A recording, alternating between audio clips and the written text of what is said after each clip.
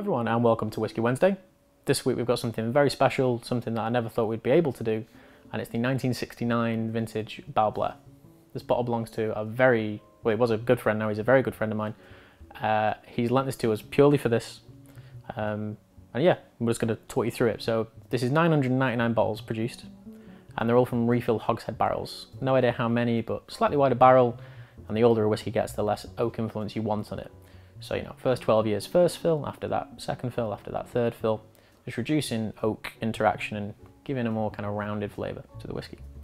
It's all natural colour. There is no chill filtration, just a natural kind of paper filtration. And it's a natural cask strength of 41.4%, so it's pretty low. I've been smelling this for about 20 minutes and there's a lot to talk about, so we'll dive straight in and tell you what's going on.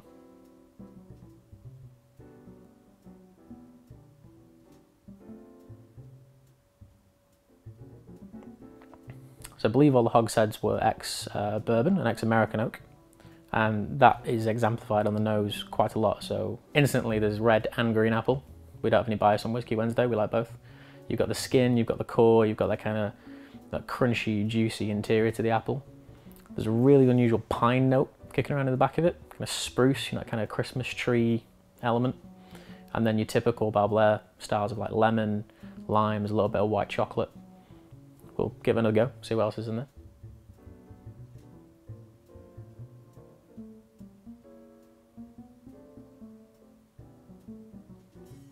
With those East Coastal Highland whiskies, Old Pulteney, this guy, Clanleash especially, you do get that kind of waxy note, but it's normally waxy kind of fruit skins like lemons or limes.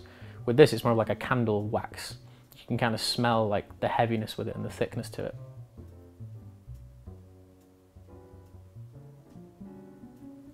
It's like being outdoors at winter or summer. You know, you've got these really big influential fruit flavours coming through, and then that kind of Christmassy spruce and pine note in there. It also kind of smells a little bit smoky. I'm just going to put that down to barrel char more than anything else. But that's enough about nose. Let's taste it, because I've been smelling it for 20 minutes, but I've still not tried it yet. So let's see what's going on.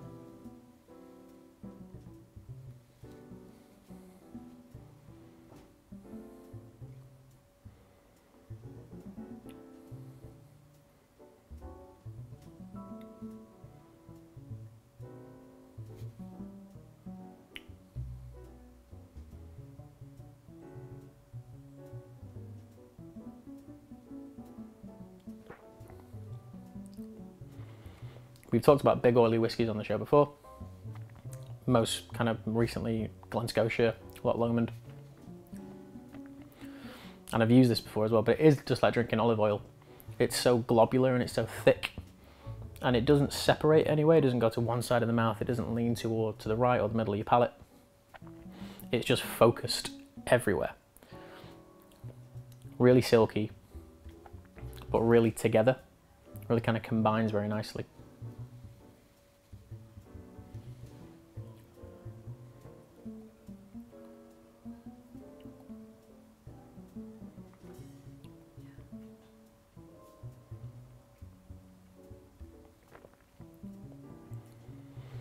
The finish is what you'd expect for a 43-year-old product. It's very gentle, it's very delicate.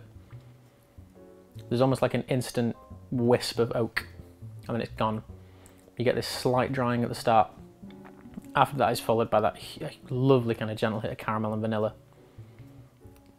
And then the oak comes back. It almost gets semi down your throat and then comes all the way back up and expands within your palate. I can guarantee the finish will probably last for as long as this is going on right now. I'm not going to drink all of this because I need to save some for the guys behind the camera, because it's not every day we can drink a 43-year-old whiskey on the show. Thank you very much to my dear friend, you know who you are, who lent us this. It's really difficult to score this because I can't afford it.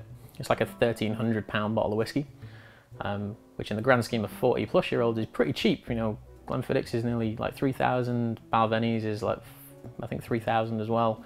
Let's not talk about Macallan because that's like £4,000 now. That's just for the 30 as well. But a very gentle, balanced overall flavour, very deep, very complex, and a finish which is still with me now. I think the only respectful score to give it is a 9, because it is very beautiful and it is very elegant and it has everything you could ever want from it, and there's something about old whiskey which makes you want to respect it. So yeah, we're going to give it a nice rounded 9.